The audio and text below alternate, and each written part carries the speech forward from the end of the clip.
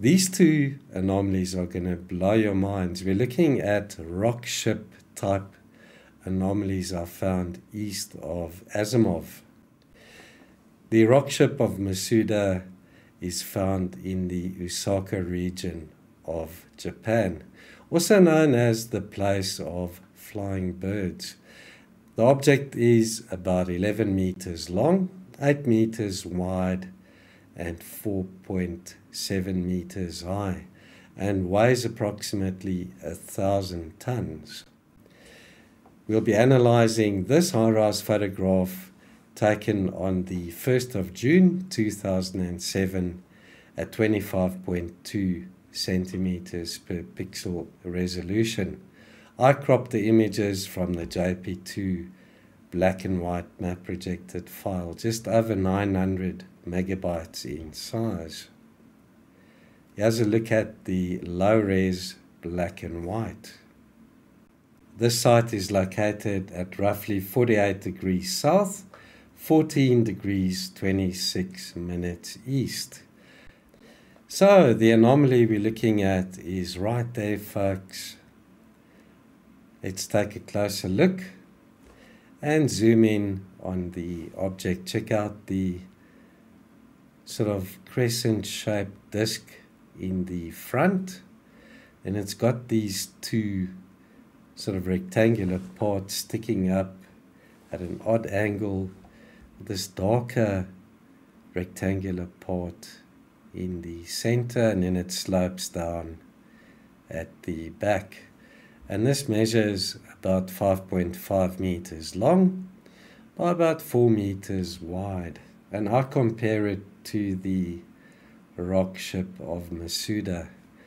It also has the scoop or disc-shaped part in the front, the 3 rectangular parts running across the center, and then it slopes down on the one side.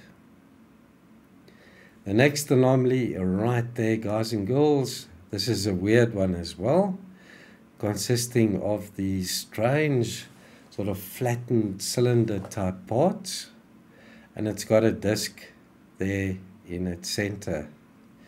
I don't know what's going on over here, guys. This is really strange. And then the sort of rhombus part at the back pointing up at a slight angle, almost like a scoop. And that piece there measures about 9 meters long and approximately 4 meters wide. And these two objects are in the same photograph, a couple of 100 meters apart. There's the illustration I put together in Adobe Dimension. This is what I speculate we might be looking at. So the astronauts in the illustration are about 2 meters tall. This gives you an idea of just how weird these objects are. So check this out. We've got the disc-like part in the front, the 3 rectangular parts running through the center. It's also got this partial disc shape here on the one side, and then it tapers off at an angle at the back. So could this be some type of monument, statue, depiction, or is this some type of ancient technology, maybe a craft or a structure? It also seems to have a rectangular opening on the right-hand side over there, like a vent. Then we're looking at this strange cylindrical part. Check this out with the dish on the center there, and then this sort of rhombic shape rectangular part at the back, almost like a scoop or a vent. Are we looking at another potential craft or an outpost?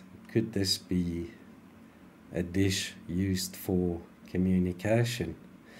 Obviously, we're looking at objects that are partially covered in sand. I wonder what these look like if we can excavate around them. Also, due to the lack of height in the top-down orbiter photographs, it's difficult for me to tell how tall these objects are. So, as I say, I'm speculating here, folks. This is what I think we might be looking at. Right, let's zoom down to that region just east of Asimov. And the photograph we analyzed is right there, folks. Possible MSL rover landing site. And there's a brief look at the anomalies once again. Let's have a look at the other objects I've found in that photograph. Strange obelisk-shaped anomaly, a weird wedge-shaped part next to it. It's another disk. This disk is about 10 meters in diameter, and that triangular part about 9 meters in length. Another partial disk sticking out there. And then this quarter disk-shaped type anomaly I've found in various places on Mars as well. Check out the layered rectangular parts over here, and then a strange oblong piece there on the top. It also looks like there might be a hole in this piece. So we're looking at some type of outpost or ancient structure there, folks. Another strange part, similar part as well. This rectangular dark part on the right hand side. This looks almost like a window. Could that be part of a craft or a vehicle?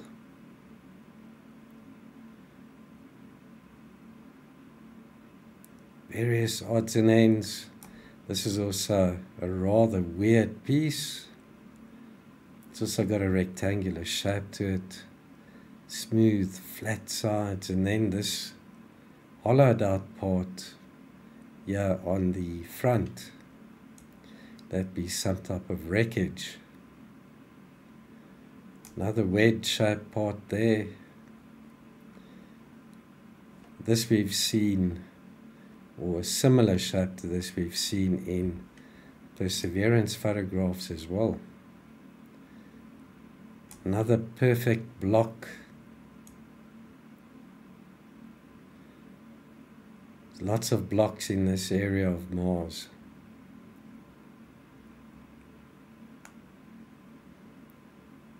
Weird pieces on top of that block. Could these be fossilized ancient life forms? Possible bones? Who knows? Another one of these partial or quarter disc-shaped anomalies. Check out the uniform width to it as well.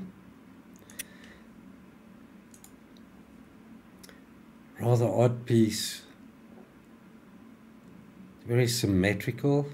And then that smaller part in the center.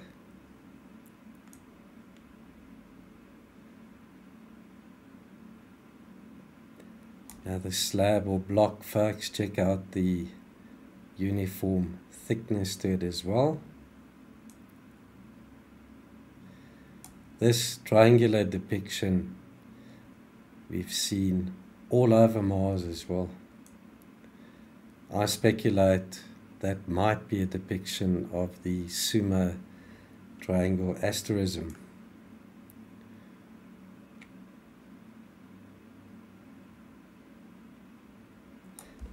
These dark spots seem to be arranged in a pattern as well, and that we've seen all over Mars too. This type of depiction of a T-shape is also abundant on Mars.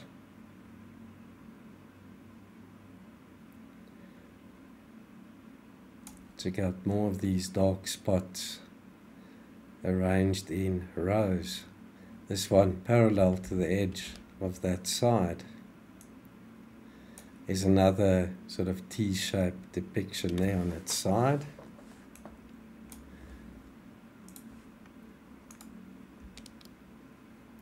Here's 4 of those partial or quarter disc-shaped anomalies tightly packed together. And this one also has a small protrusion or knob on it. Strange conical feature here with that triangle part on the top.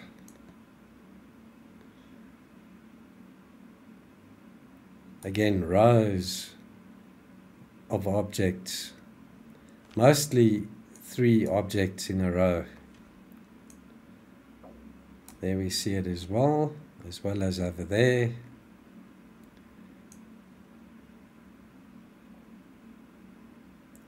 Check out that strange wishbone shaped anomaly there. I found another one and I did an illustration of that quite a while ago. Another dome shaped anomaly. This looks almost like a shell.